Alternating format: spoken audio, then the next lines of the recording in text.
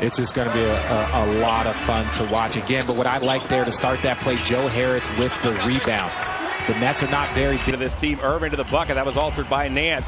Perry tips it to himself, lost the ball, and he shoved his former teammate in Prince. And the foul inside, a little frustration here. Up the rookie. Stumbled, lost the ball. Luwawu Cabarrot.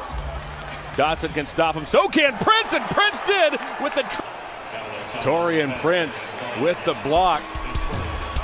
Rejects that Luwawu Cabarrot. Nance feeds Okoro. He's in the corner. He fires. Irving, head and shoulder fake. Oh. Defender goes on by. So much smoother, so much easier. You have so much confidence once you've knocked down a couple layups and easy buckets. Prince, double cross, and the J. Taurean to double digits. Prince. Again! Taurean! So that's going to make it a little bit more difficult. That's a 5 for the Brooklyn Nets. Other number to keep an eye on, free throw disparity. Prince ducks in and draws the fouls. Jared Allen has put up 19 in 19 minutes.